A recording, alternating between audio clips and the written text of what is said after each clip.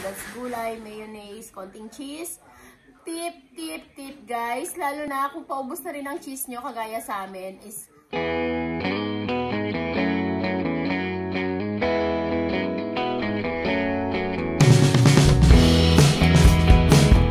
tawagin nyo na sila, kakain na kamo tayo. Oy, si Sati gisingin na, hindi ko na kailangan sabay-sabay tayo kumain para ma-ensure ko yung vitamins yun na inumin ng maayos eh. O, ikaw tapos ka na bunso. Kuhanin mo yung coffee mate ko sa ano, mahal. Mahal, kuhanin mo yung creamer ko. Nalagay sa coffee. Dun sa cupboard. Sa lalagyan ng food. Dito, ako na nga. Hindi mo naman abot. Hindi mo abot. Hindi ka pwede kumutong dyan eh. Hindi ko pwede kumutong. Tawagin mo na sila at malapit na ako mainis. Naiinitan na ako.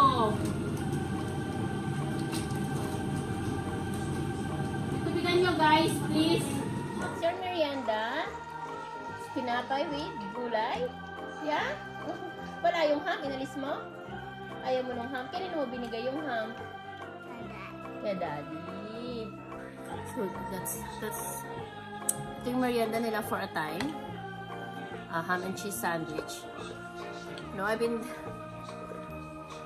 giving that to them lately because nakakain sila ng gulay. Sa loob ng isang sandwich, 2 dahon ng romaine lettuce yung nandun. So, malaking bagay na yun for them. Nakakain sila ng gulay. Me on the other hand is apples and romaine. Subukan natin mag-diet. Si Marius naman, ayaw niya ng ham. So, sa kanya ay pure na gulay lang. That's gulay, mayonnaise, konting cheese. Tip guys. Lalo na kung paubos na rin ang cheese nyo kagaya sa amin is huwag nyo hiwain yung cheese. Gadgarin ninyo para tipid. Mas tipid kasi sabi paubos na. Oo. Yun ng yung Eden cheese, hinaluan ko na siya ng queso de bola para masarap naman, Miko. Ng queso de bola para makatipid kami sa cheese kasi paubos na yung cheese namin. Ang isang paboritong merienda ni Marius. Apples with mayonnaise. Nahilig si Marius sa mayonnaise ngayon. Grabe. Dati peanut butter. Ngayon ayaw na niya ng peanut butter. Mayonnaise na ang gusto niya.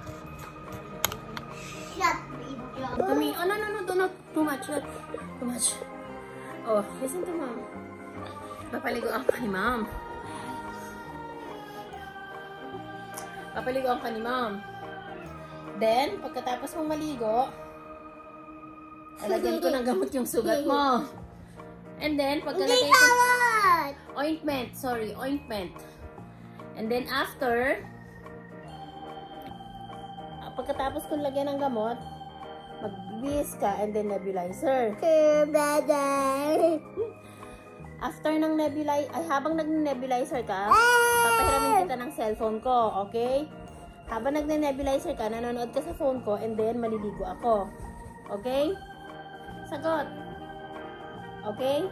O tulog ka na. Sige, matulog ka na lang. Huwag ka na mag-cellphone.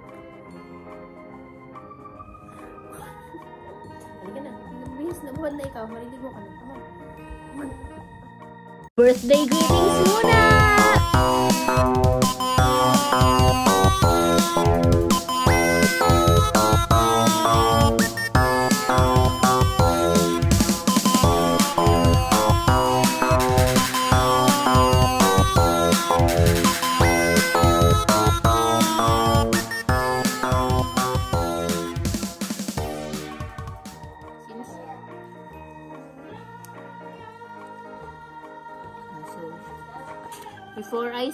Before I sleep, maliligo pala ako.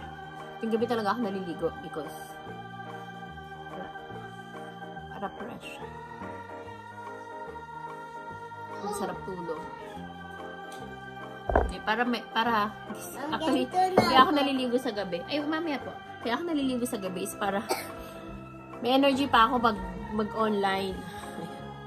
So, pag sobrang antok na ako, ayan, dinadaan sa ligo. So, linis muna ng mukha. Kasi nag-makeup ako kanina din. Pagkatapos. Iba tong sa akin, iba tong sa'yo. Ayan, so, ito muna. Clean vanilla. Vanilla ko, clean it zero. Cleansing Bond Original. So, ayan yung paninis ng mukha. And then, after that is micellar water or baby wipes. Kung wala akong micellar water, yung Pampers wipes ang ginagamit ko kung nasa biyahe kami. Kasi nakakatamad magbitbit ng micellar water. So, what? yeah. Akin pwede din ako. Hindi anak mami, kaya pagkatapos kang maligo. Tapos na ba kayo go? Sila? Hindi ka. Ako hindi iba tong sa akin eh, kasi may makeup ako. So, iba yung sa akin. Ganun pala. Ganun dapat hawak ng gulay.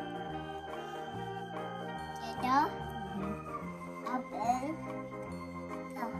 So, kinuntur natin kaninang umaga. Na! Huwag ka makialam dyan, Diyos me. Talaga. Ulit mo. Oh, sandali lang po. Sandali lang. Magkaligo ni Dad. Tayo naman maliligo yung dalawa.